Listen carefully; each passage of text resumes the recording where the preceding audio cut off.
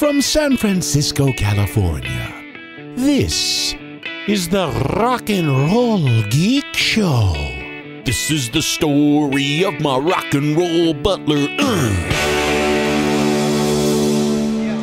Welcome to the Rock and Roll Geek Show. My name is Michael Butler. Thanks a lot for joining me. I really appreciate it. As you can tell by that noise, I'm still at the Rock and Pod Expo. The day's not even almost, maybe it's two-thirds of the way over. I'm here with Mark Strigl from Talking Metal, who's on the Rock and Roll Geek Show. Hey, Mark. Hey, Michael. Thanks for having me. Thank you for coming on. I've never met you before except for yesterday. I know Jon. You met Jon, I think, like a decade ago or so in New York. You were doing something there, and he came over, I thought, and think interviewed you for Talking Metal at that time. I don't know if, I don't know, but I met him. He's a nice guy. Right. Is he still managing Ace Frehley? Yes. You know, his involvement in Talking Metal isn't quite what it used to be. He's joined me here, which is very cool, but he's kind of just like a reoccurring character on the show at this point. Character?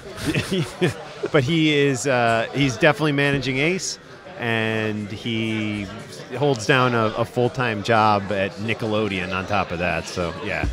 Oh, he works at Nickelodeon? What's he do there? He archives photos.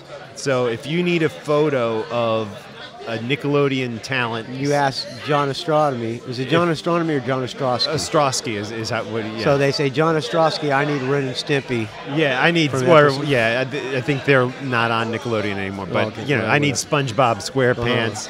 Or one of the teen stars from from Nick Teens. He'll send out the official SpongeBob, hire a guy press full time to do that. Yeah. Wow, that's great. Yeah, photo archiver is, I think, his title. You were working for Talking Metal, weren't you?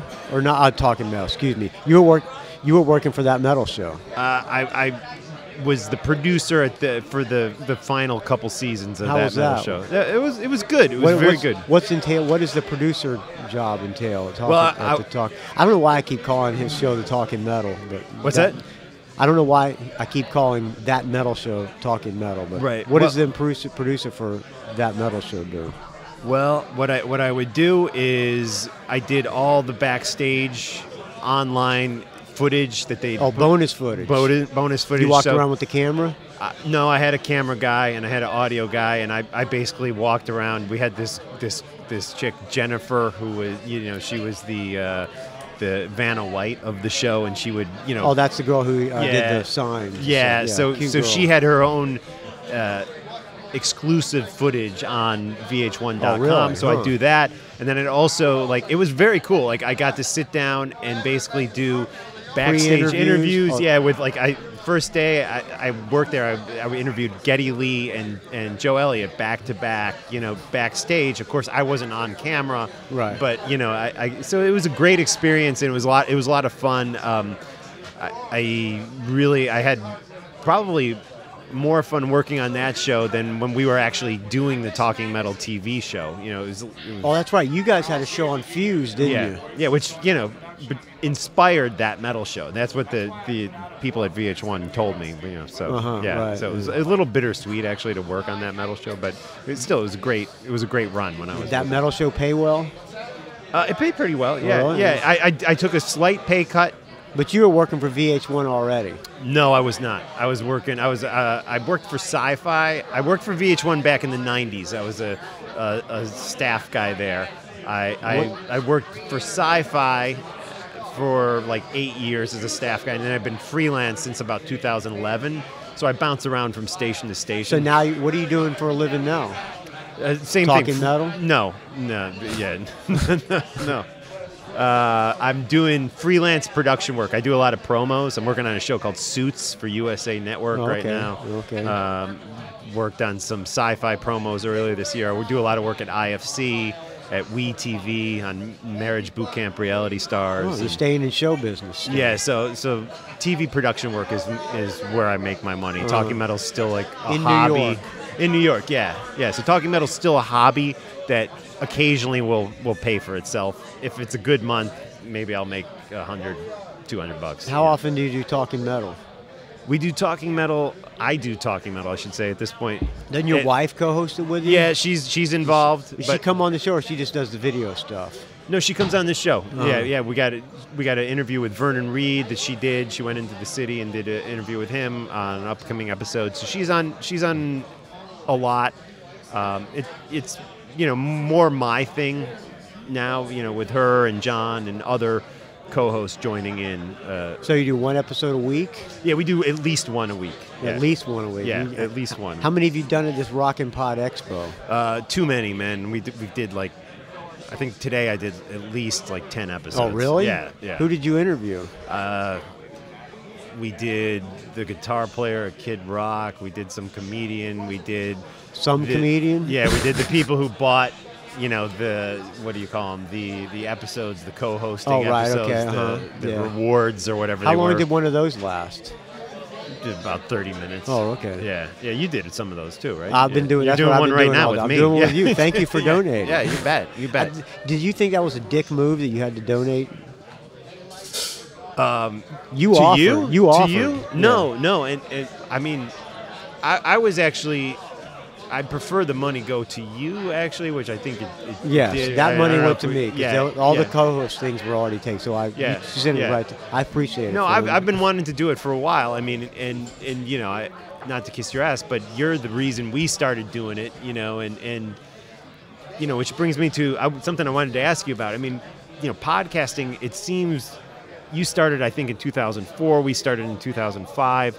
It's just really in this past 5 years, really exploded, with all comedians or wannabe comedians, right? Yeah. Oh, really?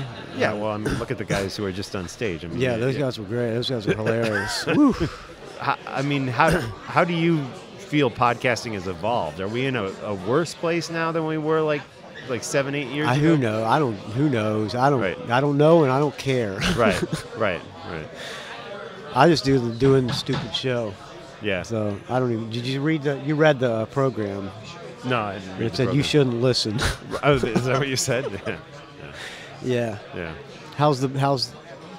Now I'm gonna call your show That Metal Show. How's That Metal Show doing? That metal show is gone. It's off the air. No, I know. How's Talking Metal doing? No, Talking Metal. Is this guy gonna bang the drums now? Please, dude, don't. Oh, yeah. They got the Peter Criss's actual drum kit here. Is that Peter Criss? Oh no, Peter Criss is over there. Yeah.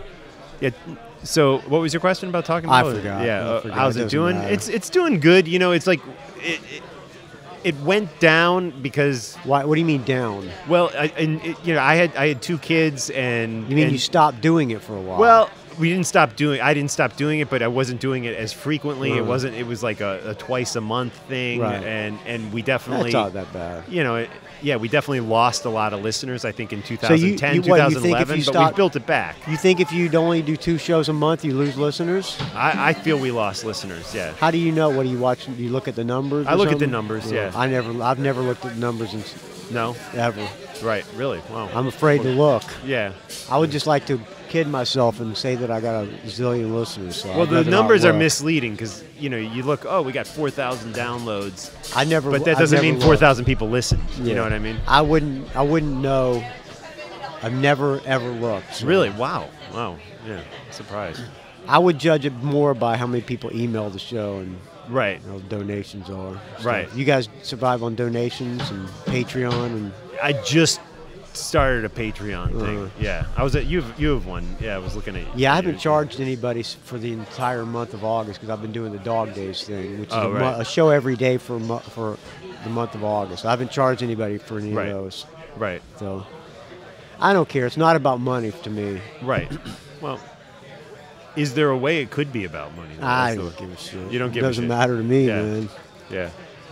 It's just, it's after 12 years of doing it, I still occasionally think, well, if we did this or we did that, is there a way we can start to make at least a profit off of it? Which, why? Is the wife is she on your case to make a profit? No, she is, no, not at all. She's your wife? Your wife seems like a really cool girl. Yeah, that's my wife. How long have you been married to her? We've been married 11 years. Yeah. How old are your kids?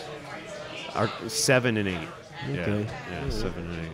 Yeah. I've been married. I'm going on 27 years of marriage. Wow, congratulations. Dan and Randy. Yeah. 27 long. No, I'm kidding. Good to go? Okay, cool. All right. So you want to play some songs? Yeah, let's do some This songs. is your show, by the way. Okay, cool. So this is actually talking metal on the Rock and Roll Geek Show feed. Okay, well, some of the songs I picked aren't necessarily metal, but you know. Anyway, yeah, we got. We'll start thinking. I heard you talking about Motörhead recently on the Dog Days of Summer podcasting. And Yeah, because you did Heroes. Yeah, exactly. And you was that when you were touring with Exodus that you were out on the road with Motörhead? We played with that. Yeah, when I was in Exodus, we played South America. We did some shows in Argentina. Oh, okay, With cool. Motörhead. Yeah. Cool. So yeah, that kind of inspired me to play "Dancing on Your Grave" by Motörhead. That's the best Motörhead album. You know, I think so too. A lot of people disagree with us, though. Another Perfect Day is my favorite Motörhead album. Really, yeah, with Brian Robertson. Yeah, that's why I love it. Yeah. It's the most melodic Motörhead album. Yeah, no, it's a great record. So yeah, let's hit that. "Dancing on Your Grave" by Motörhead. You're the DJ, so you gotta Okay, hit I got to play. pull up my iTunes. Yes. Yeah, okay, here we go. All right, here we go. Another Perfect Day. Or I'm sorry, "Dancing on Your Grave" off of Another Perfect Day on Rock and Roll Geek Show. Just a sign of showmanship.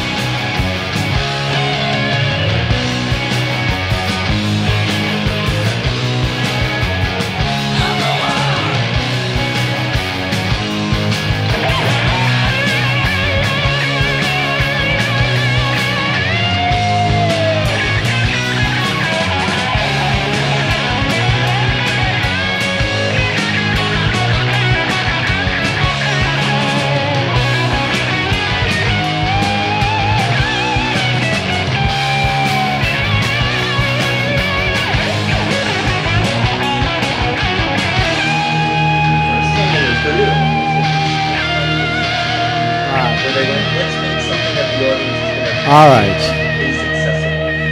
So you guys went on stage. You did your show from the stage too. Yes, You with did Mark Slaughter. Yeah. That was good. Was it all right? Yeah. That was probably the best one. The heavy metal parking lot guys were good. Yeah. The songwriter thing with the Nelson guys were good, and your guys were good. Oh, well, thanks. I felt I would feel kind of weird getting up on stage, and so kudos to you for having the balls to get up on stage and do a dancing bear routine for everybody. Yeah, I mean, it's always a little nerve-wracking being in front of an audience doing it, and I've got to the point where I don't like doing interviews with other people chiming in. I kind of like to control the interview. So, Emily and John were great, but it's just like I'm always like kind of nervous about where things are going to go. I'm like a control freak when it comes to the interviews. So you don't listen to any of these shows that are here. You I listen to your show. I listen to Joey's show. Joey Haney, Rock Strikes 10. Yeah, Joey Rock and Roll. And occasionally I'll tune into Decibel Geek. I mean, I'm just being honest, and it's like, when you do your own show, there's only so many hours in the day that you're able to listen to other shows. Yeah, so. I don't want to listen to other music podcasts because I'm afraid I'm going to rip somebody off by accident, so I'd rather just not listen. Yeah, no, I hear you, definitely. But you listen to non-music podcasts? Yeah, I'll listen to non-music podcasts. Which ones do you listen to? I listen to some fishing podcasts. Oh, nice. And Phil Hendry, I like that. You know who Phil Hendry is? No. He's this guy who does these voices. He used to have a radio show, and he would have these weird topics, and he would have these guests on that said like extremely offensive things, but the guests were him doing the voices of these guests, and he would offend callers, and callers would call in and argue with the guests who were in reality him. So it was like a big put on. He does a podcast. It's hilarious. All right, cool. Check it out. Yeah, that's the kind of shit I listen to. Cool. Did John John is here, by the way. John, Michael had requested that John Astronomy. I'm going to put you on the spot here, John. Okay. You want the headphones for a minute? It's okay, I can hear. All right. So, a friend of the show named Eric. Okay, I'm coming over in the middle. Okay. Very loud here. Eric Mortensen wanted me to ask you this. Okay. So, you were on the road with Ace Frehley, and Ace was doing a bunch of VIP meet and greets, right? My friend, who does a podcast, paid for the meet and greet. I'm putting you on the spot. Punch me in the nose if this bothers you, okay? So my friend so the meet and greet consisted of you go on the bus, you wait until Ace summons you on the bus, and then you get to have Ace sign your stuff. Orchestrating that, so I can't wait to this. So my friend pulls out his phone and says, "Hi, I do a podcast, and I was wondering if you would do an ID for my podcast." And immediately he was thrown off the bus. I don't think. Okay, here, let me sit there for a second. Sorry, Mark. Don't worry. You got all the time you want, Mark, you can sit there for my music picks. Okay, Mark. Oh, cool. Chad, I'll give you a call. Is this putting you on the spot? No, so here's the thing. I put those. Now, this was in the U.S., right? Yes. I don't know what there was almost every single U.S. show I've been at, but because I'm the tour manager, but there's a couple of shows that I wasn't at. But no, you were there. Oh, I was definitely there. Okay, so if it was a show that I was there, I was probably the guy orchestrating the meet and greet. Now, there are a couple of cases where, there are various people who sometimes are local security guys. There's sometimes people we bring with us. Sometimes there's new guys. There's veteran guys, and not everything that happens is. I guess my question, But let me go. The thing though is that usually what happens with somebody who wants to get something recorded, if somebody just pulls out a camera on the spot, sometimes it gets. I don't think it was a camera. I think it was phone. Does Ace not like to do IDs and stuff? Well, what it is that Ace likes, anytime somebody wants to do something like that with Ace, he wants me to know in advance and then kind of set it up. So I like, if I know, like, let's say you're coming, I will say, Ace, we're going to do a meet and greet. I got my friend Michael Butler's coming. He does the Rock and Roll Geek Show. It's a really important podcast. And when he comes, we're going to do an ID. Like, Ace just doesn't want to be surprised by someone. Now, if your friend would have told me in advance, I could have set it up better.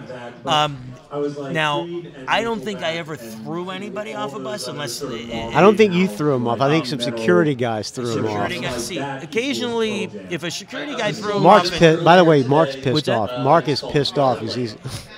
Now, the truth of it is that if occasionally we're like a guy that's, quote, our security guy could really be, like, usually we have one real security guy and we got like a couple of people maybe helping out. Now, I would never want somebody to throw somebody who paid for a meet and greet off the bus. If I would ever... unless I would never want to throw anybody off a bus unless I thought that they were going to cause some kind of trouble or something like that. And I'm sure your friend wasn't going to do that. Especially when I hear that there's a podcaster, I always am extra nice to people who say that they're podcasters. Just because I know. He should have asked you in advance. Yeah, if he would have, if maybe he would have emailed me and said, "Look, John, I'm a podcaster. Is there any way I can get an ID?" I would try to make it happen because of the fact that Mark and I asked so many people for this kind of stuff when we were just trying to do this, and we still are asking people for stuff. So I would have made it happen. I'm really sorry if your buddy had like a negative experience. I just had to ask you. Now, what I would do is if you hook your buddy back up with me again, and if we're in his town, make sure that he comes up to me, and I'll hook him up with an ID. Now, here's the other thing, though. If it was we had a real rough time in a show in California once where I literally was nearly beat up by the venue owner's kid or something like that. So occasionally, why'd you get beat up? There was a problem with the venue claimed that they didn't have the money to pay us. Oh, and so they're going to beat you up instead. Literally, we could pay you or we could beat you up. We'll just beat you up. I was afraid. I had to go get. So it's your job to collect. Yeah. I had to go get I might even have been a Talking Metal fan who was a big dude to come and bodyguard me at this one gig when I was trying to collect the settlement at the end of the night. So you never know. Maybe, I don't know if that was the gig that this happened, because occasionally maybe things were going so haywire that anything extra was like frazzling me or something. That could be the case. But in general, the main thing with Ace is that I get in trouble if somebody... I don't get in trouble, but I'm not doing my job if some weird thing happens and something gets sprung on Ace that he's not expecting. Ace will get pissed and you think he might fire you or something. He just... I would even be mad at myself. Like, if I let something strange happen, I'm not doing my job. I'm supposed to know exactly what's going to happen when the people come up, and if the people don't... We're supposed to give them instructions. If they don't do, like, the routine, it's the people who set up the meet and greet's fault. And that's my rule even. Okay. So right. The thing though is if you hook it up through me when next time Mace is in the area that your friend is at, and we'll set it up in advance. Now we can't everything that somebody wants we can't do in advance, like interviews and stuff. Usually we try to do we don't do interviews like day of show really much anymore because we're always I got it. But if I just want your friend to know and any listener to know that Eric Mortensen. What's his name? His name's Eric Mortensen. I'm telling him now, Eric Mortensen, you ain't getting an ID, motherfucker. You're screwed. All right? Yeah, I will get you that ID. We just got to work it out in advance. All right. Okay. Oh, by the way, did you have anything to do with the creative direction of the last Ace album? Not the covers album. Was it Anomaly? Anomaly? What was the most recent? Origin. Space Invader. Space Invader was the most recent originals album. Not the covers. Oh, not the covers record. Did you have Okay. anything to do with the direction of that album? Yeah, well, I was big part Because of I that think that's a album. great album. I'm just Oh, giving you thank you. kudos for the direction. Oh, thank you. of that Yeah, I album. wrote the song "Give Me a Feeling," Yeah. which was the first single. I did a track by track of that album. I gave it a good Oh, review. I gave I said Excellent. I said John Ostrowski, if you had input on the direction, you did a good job. Well, thank you. I And he did. He always sells himself short, but he was very involved. I remember him playing rough mixes. Remember we were in Port Authority. You were playing me rough mixes, and I was like blown away with the direction the album was in. Yeah, I did a lot for the album. I think I typed out I compiled and did all the liner notes of the record. I wrote the song on the record. Did you tell handled Ace how the finance direction for should record. go? Did you tell Ace how the direction should go?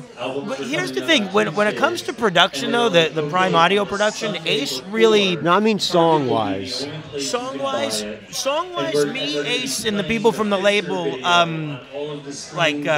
what's that called when you Have a throw meeting? around orders and stuff like that? Creative direction. Yeah, we were trying. I mean, we were like throwing. I like this list, or I like this list, and Do you ever then. say to him though, "Hey, we got to make Yeah, people want to exactly. hear a song that sounds like Exactly, Kiss." Do you ever exactly. say that? Well, yeah. I mean, Exactly. Because the song you wrote with him, it was in a lot of ways the most Kiss-esque song on the record.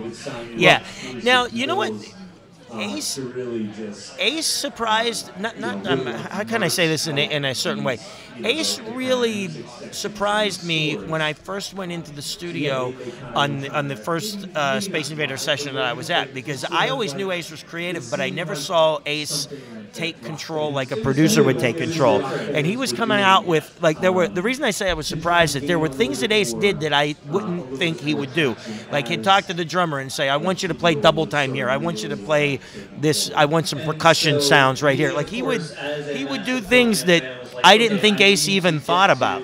Yeah. And that was one of the things, like as a producer, Ace really took control. He has visions of stuff that I, like certain things that I only thought drummers or I only thought, bassists or so-and-so would think of. But Ace really, he was thinking like a real, experienced producer when he was doing that record. All right. I'm talking about songs. There's like some good songs there. But anyway, all right. I didn't mean to put you on the spot, that was a John. great question. That was a great question, and I take those meet and greets like personally because I want everybody to feel like they got their money's worth, and if they don't feel like Well, he got they his money's worth. He got his money's worth. He got thrown out. I will say in John's defense, that a lot of people come up to John and write even online about how great he organizes those meet and greets. So, I do think that there's a lot of It was props probably to be just- given I to think the way those are probably- organized. I think probably Eric Mortensen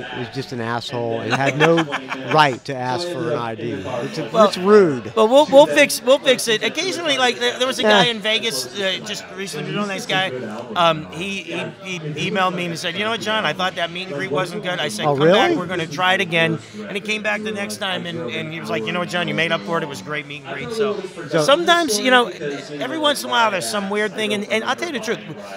Sometimes it's a really funny story once. I had a guy that was so mad at us, including being mad at Ace, and it was a funny story. We usually have something called the drying table. So let's say a guy gets like 5 things signed.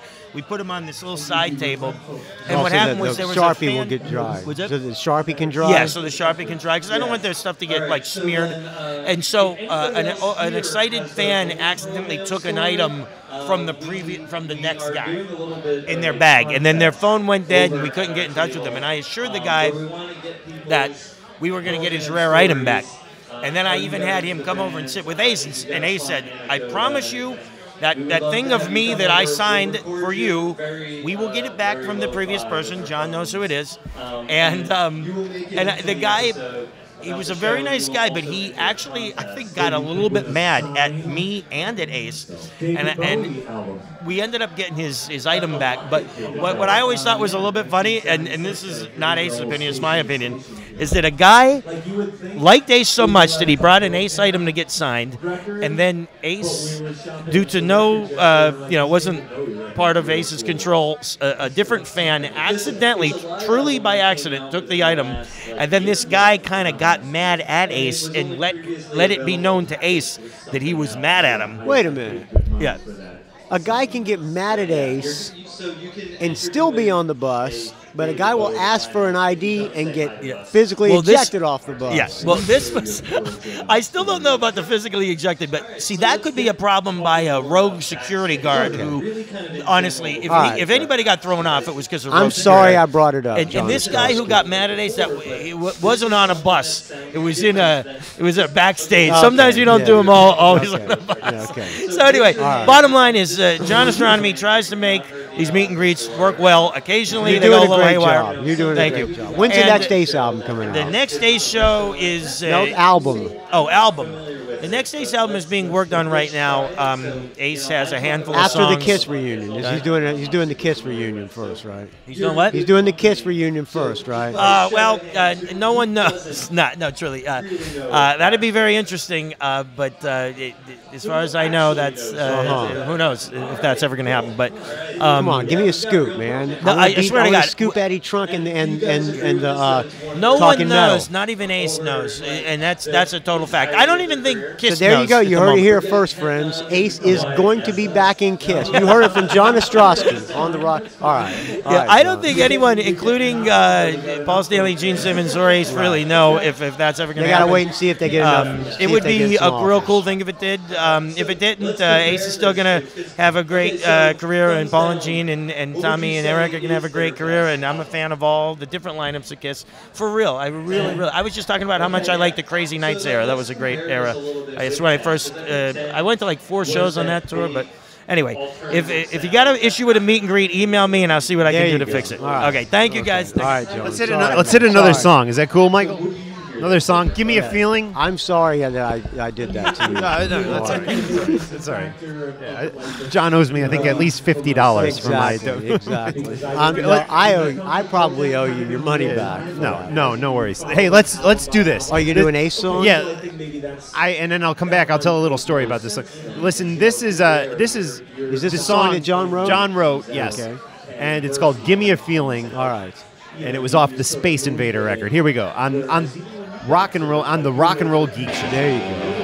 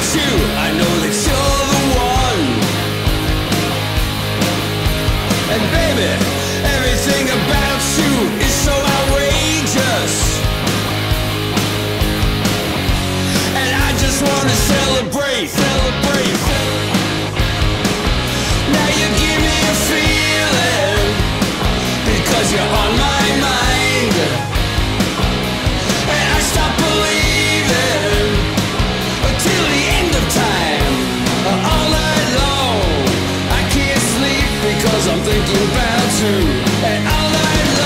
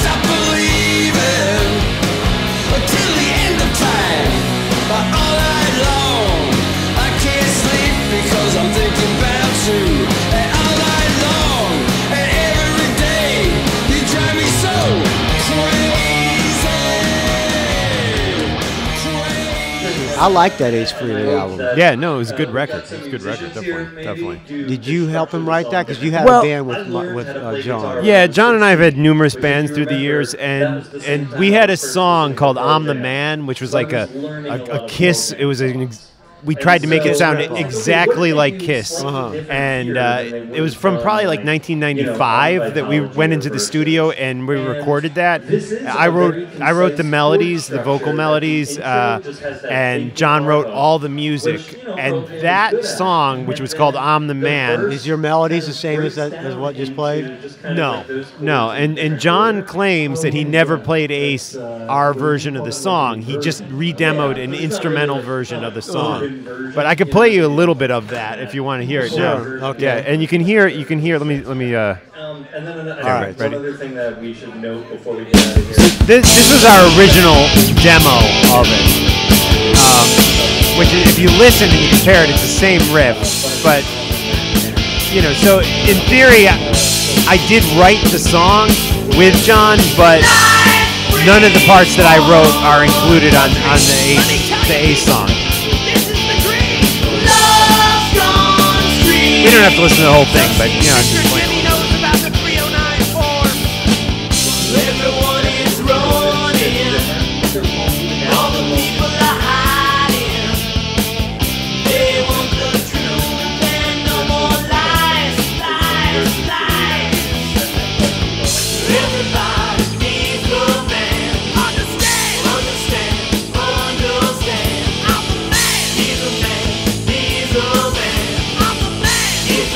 Sounds good to me.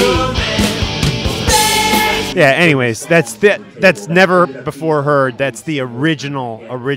Give Me a Feeling from like 1995. Did Jon give you songwriting credits on the Ace album? No.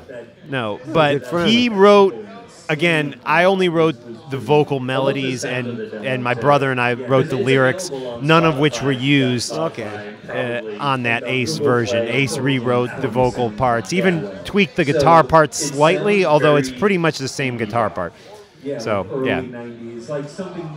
Anyways, there you go. So you think they're doing this convention again, this expo again next year? You think they're going to do one? I don't know. I don't know.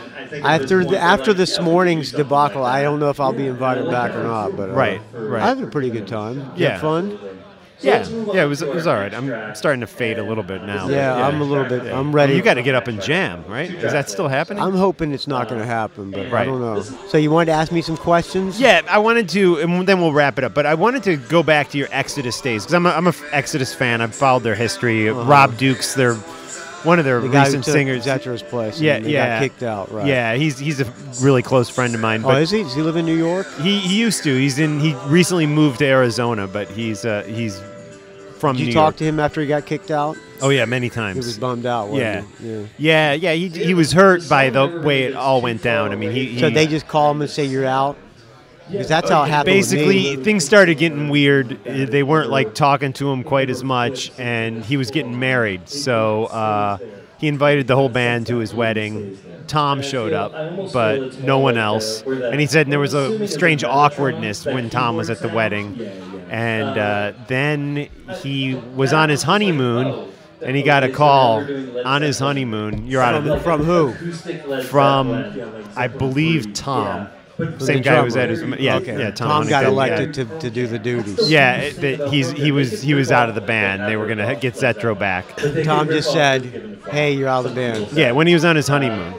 Yeah, and I mean, it's this is Rob's version of events, but that's pretty lousy that they couldn't at least wait until some time had passed and between his honeymoon. I was doing a thing because after Exodus got dropped from Capitol, Gary was doing another thing with me and him and Tom Right. and another guitar player and the guy from Chromac. What's his name? John Joseph or something? I'm not sure. Anyway, whatever. Was gonna be the singer, but so we were practicing, and we would practice once a week, and then I got a call from Gary and goes, "You're out of the band." Really? That was it. Wow. And then, like a week later, they reformed Exodus Right. Wow. with a different guy.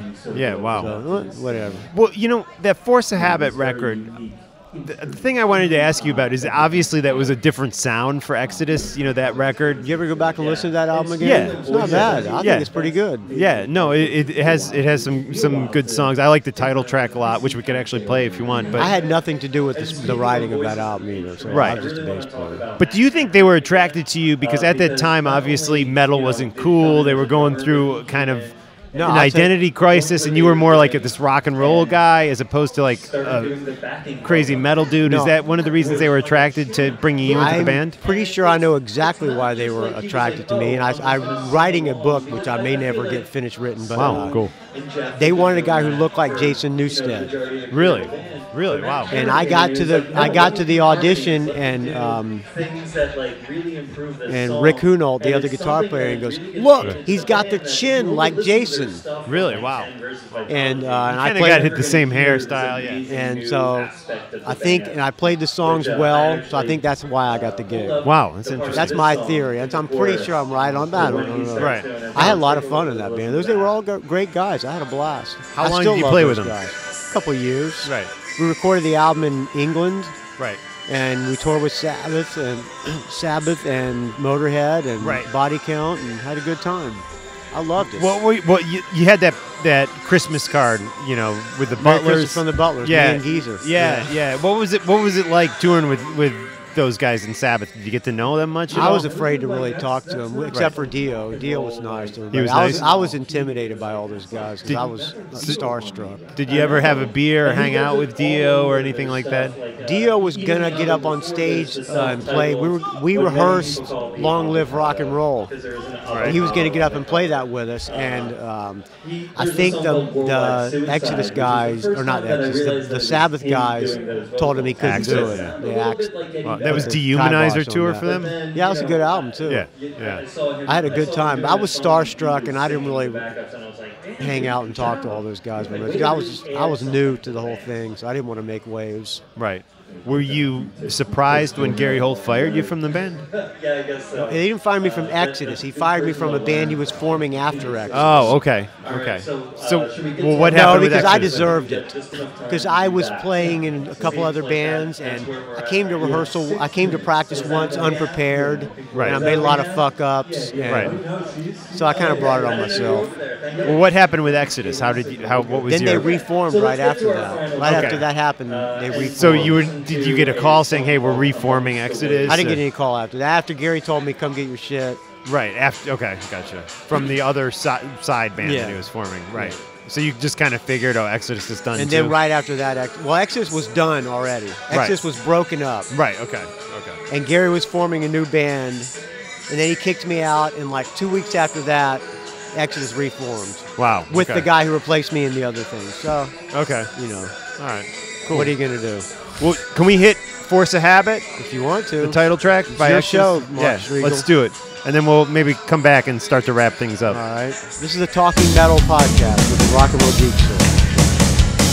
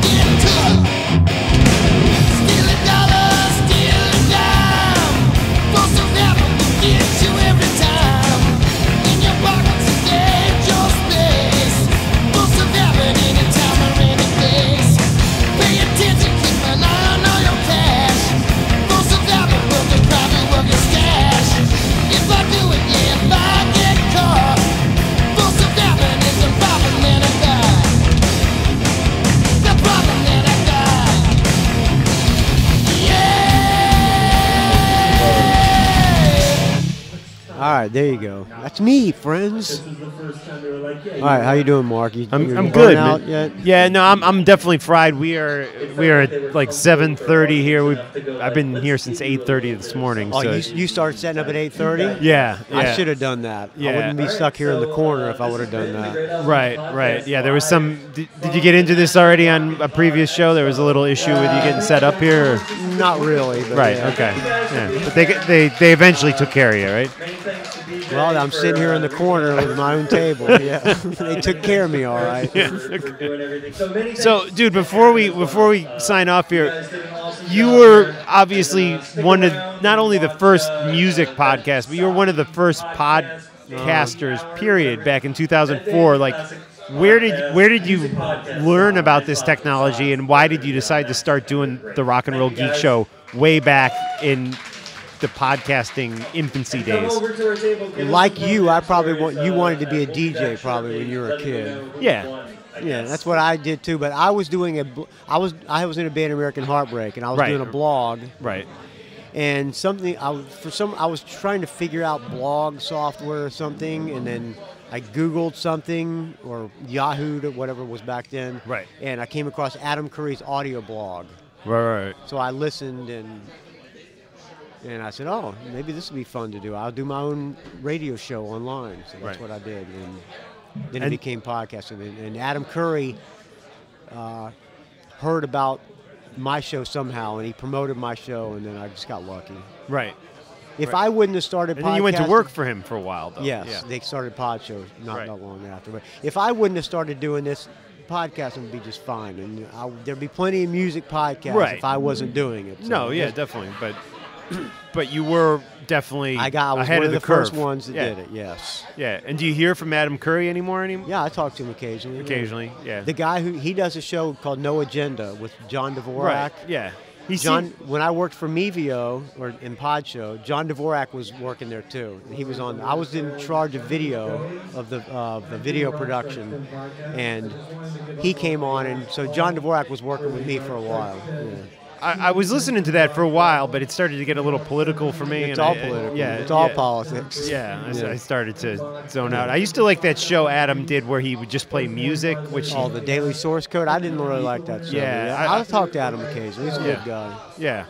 And is he still like? What is he up to now? They make like $200,000 doing that No Agenda show. Right. They make tons of money. Just with donations. All donations. Right. Wow. Yeah, he says he does he calls a value for value model, and they ask heavily for donations, and they get like people to donate like hundreds of dollars an episode. Wow. And is he still just running off his MTV fame from back in the day? No, I think they got their own. Well, he's got fans, and John Dvorak has fans as well. Right. So they make a lot of money. They do a lot of hard work on that show. So I don't have anything bad to say about those guys. But yeah, I talk to Adam occasionally. Cool. Not that often, but. Well, dude, thanks for having me on this episode. I really appreciate it. Is that all your notes? Yeah, I want to play one more song. Can we do that to take us out, or do we play it and then come back? Whatever you want to do. It's your show. This is the Talking Metal show. I'm just the guest co-host. Right. Well, I guess we can sign off and play. I think you turned me on to this band. I'm not exactly sure, but on one of your episodes years ago, the Hellacopters. Uh-huh. What album are you going to play? I went to the Crimson Ballroom, which was off of. Let's see if I can. I'm not an authority on the Hellacopters. I just know by Cream the Grace of God. I have Cream of the Crap. Okay, Volume that's 1. Cream of the Crap. That's right. Yeah. Yeah. So love this song. The jam at the end is just insane. And again, thank you, Michael Butler, for having Mark, me on. thanks for coming on. Talking Metal. I'm sure everybody knows Talking Metal. So. I did want to announce one thing. I haven't mentioned this anywhere yet. That I'm going to be launching a new website. We'll see how a new Talking Metal website. No, it's actually sort of, but not really. It's talkingrock.net. It's going to be a new website. We're launching this fall. Are you going to do a new podcast, Talking Rock podcast? Yeah, I just started a Talking Rock podcast. Talking Metal will continue. Metal Raps, which I do with Mitch LaFon, will continue. But yeah, Talking Rock will be a new website currently in development coming this fall. All right. to the internet. Yeah, There you go. Yeah, so We're stay talking tuned for rock. that. Yeah. All right, Mark. Thanks for coming on the Rock and Roll Geek Show. I really appreciate it. You know how to reach me, so I don't need to tell you. Mark, talkingmetal.com. TalkingMetal.com on Facebook and Twitter and all that too. all Yeah, right. cool. All right, this is Crimson Ballroom by the Hellacopters off the Cream of the Crap record, Volume 1. All right, thanks for listening, friends. I'll talk to you soon.